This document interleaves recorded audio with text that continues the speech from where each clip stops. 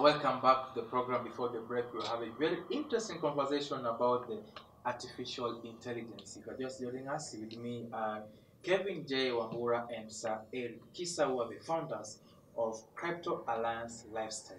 Now, gentlemen, now I want us to delve into another discussion, and that's about e-commerce. And Sir Khisa, I know you are quite enthusiastic about e-commerce. Now, when you speak to an average youth here in the country, about e-commerce, they basically tell you about opening a Facebook page to advertise the products there, and that's it. Or maybe forming a WhatsApp group where we'll be sending updates about the product, and that's it. Tell us in detail, maybe, about e-commerce. So when you talk about e-commerce in an easier way which anyone can understand, e-commerce is just buying and selling things via internet. Buying and selling things via internet. That already is e-commerce. But e-commerce has been estimated to be a multi-billion industry. When you check now the planet, it's a multi-billion industry. When you check on the key people on the planet now, the top billionaires, out of 10, 7 of them have invested heavily into e-commerce. And now also e-commerce is another field that we need to check in it keenly, because it's a field whereby it does not require a lot of skills, but it requires also guidance. Because when you check in Kenya, there are companies, international companies, DHL and G4S, these are international companies, but you check they are doing what we call the logical view of buying and selling of products, where I, the buyer, can buy something in China, and they do for me the tracking from China up to here. These some of the companies which are building trust when it comes to e-commerce. E-commerce is rising so much in Kenya. The other few years ago, we only had Jumia. Now we have Masoko by Safaricom. We have Kilimall also coming up. These are some of the companies embracing technology, e-commerce, buying and selling of things. But apart from that one now, we can see a lot of Kenya, they are running it on small scales, where people now are depending so much on Facebook pages and groups. People are depending so much on WhatsApp groups, and people are making good money. There's a lady I came across in Mombasa some few weeks ago. She's a young Eddy. At the age of 21, she's selling her products on Instagram. At the age of 21, selling things on Instagram, she's already in university. She's taking care of her school fees. She's taking care of her siblings. And she's just young. She's selling shoes using Instagram. So there's much to be learned about e-commerce. There's much to be impressed about e-commerce. And these are some of things also. This is a field also we're empowering our people upon it. Because with e-commerce, all you require, internet. Did you know that with less than internet of 1 GB, that is less than 100 Kenya shillings, if you can impress technology, you can be going home with more than 3,000 to 5,000 every single day. 1 GB data. 1 GB data for a day. People don't know that. You don't need to spend time on airtime. You don't need to spend time on SMSs. As long as you have WhatsApp, you can SMS, you can call, you can do video chat. What else do you need? So basically, yes. Assuming I'm a small-time trader. Small-time trader. I'm selling maybe socks and t-shirts. Yes. I want to promote my product through the internet. I want to enroll in e-commerce. I have a smartphone. What else do I need? The next thing you require to need is to understand your customers, the niche. In this online platform, where are your customers from? Where can you get your customers? Then if you know how you are going to get your customer, you need also to understand 2 specific things. How can your product reach the customer? And how will the money from the customer reach you? The moment you are done, business done. The moment you understand that, everything is complete. That is the art of e-commerce. Buying and selling things via internet. You make it sound so simple. Is it yes, simple? It is. Because this one just requires understanding. Also, when you check also in e-commerce, there's a field that also I like working online. So I feel that now also require people also to impress it, working online. We have a lot of companies, they have services, they have products. These companies, they are looking for the middlemen. People can connect the product with the customer, become the middleman. The same way you have companies, Kenya, processing companies. They make what they make. Then they have the shopkeepers They have people with the hotels. They are the middlemen connecting the mother company with the customers. So also, a lot of companies online, they are looking for people who can connect them with the customers. It's another field that is paying so well. And that field really turning around life. And also, the best thing now is technology. When you come close to technology, when you check it closely, you see, discover that these things are related. Because also without internet, digital revolution cannot take place. Exactly. They are related in a given way. Same way now also we need to impress in the world of work. When you check in America today, 53 million people work online. 53 million people. They work online part-time or full-time. When you come to Kenya today in Kenya we have over 40,000 Kenyans who are working online, going home with not less than $500 every single month. That is like 50,000 every single month. And these people, they know something about technology. In online today, there are 39 proven things you can do and generate income. 39 you can do and generate Before we income. speak about some of the 39 things you can do. Yes. Back in the country here, when we spoke to a young person, we in a university about working online, the opportunities that were available then were about academic writing. Yes. That is so interesting. That was the opportunity that was there then, at least for me when I was in campus. That was the opportunity that was, when someone tell you I'm working online, it's like, what do you do?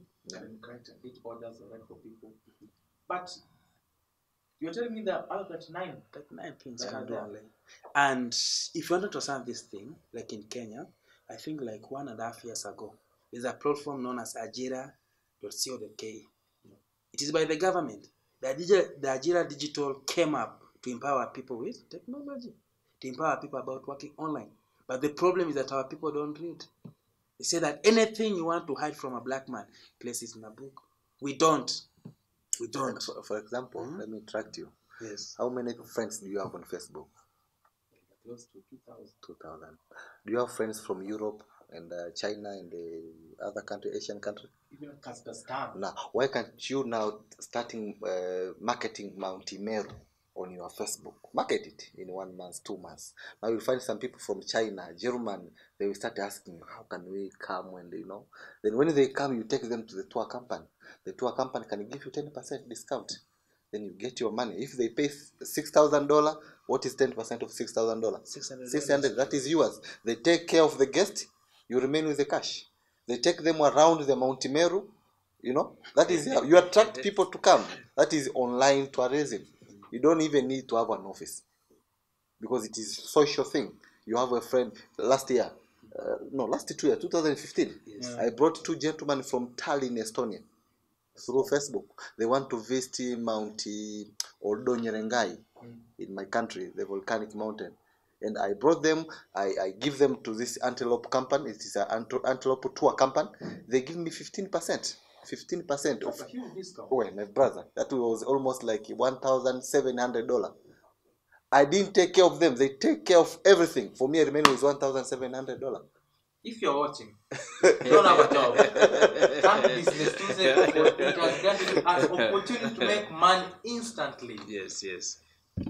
Khisa. Yes. Now, with technology, people are sometimes have developed some cold feet. Yeah. When you mention technology, why is it? Because it is a new field. It's a new field.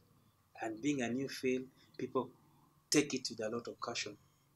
But this caution comes in. That's one point for me about technology. Skills. People don't want to find more about this field. People don't want to get time about this field.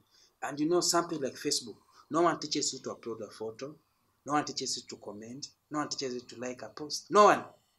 But now, when you are doing it for generating income, people now want to be taught everything, step by step. But these are things you do in practice. You fail until you succeed. But the education system has taught us one thing that is not right. Failing is wrong. It condemns failure. So everyone wants to get everything right from step one, which cannot happen. It can't. So these are the things for you to learn, step by step. Then when also coming to working online, you must also look for a field that you have passion, something that you are connected with it.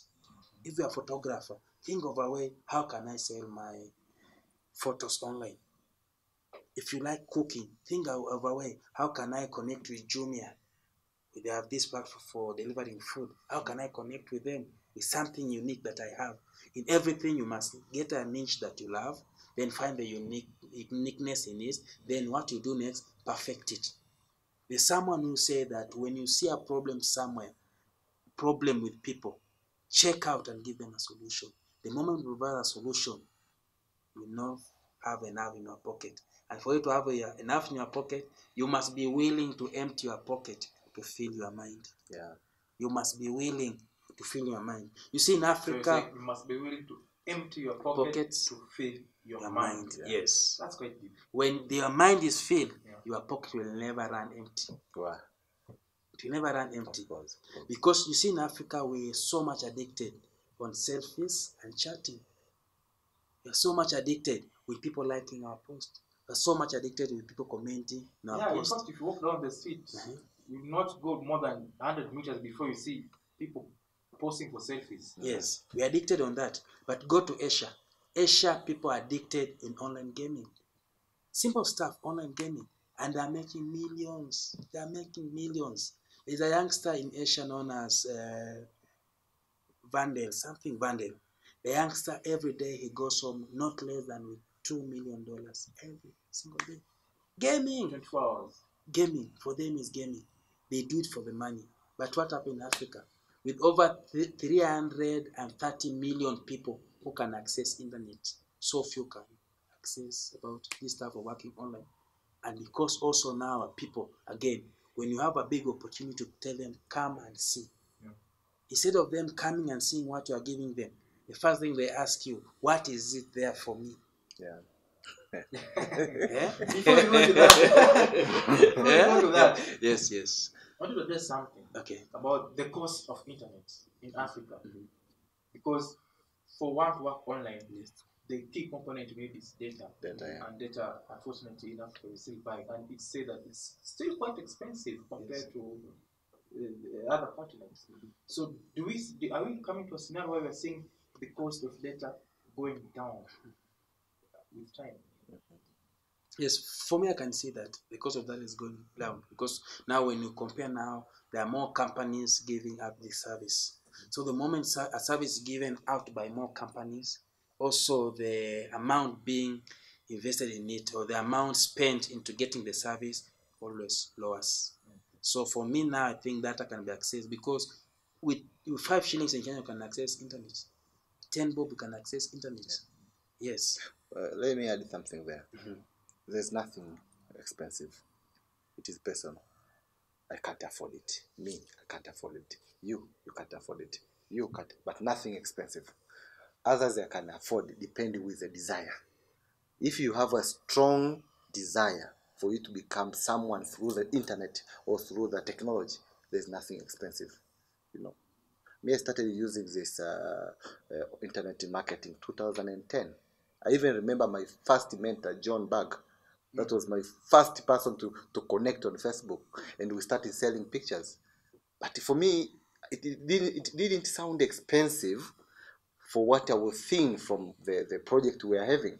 So I could even sell anything that I have, my watch, my shoes, for me to get that money to buy data. You understand? Because I see after 3 months, 4 months, 5 months, there's a value on it.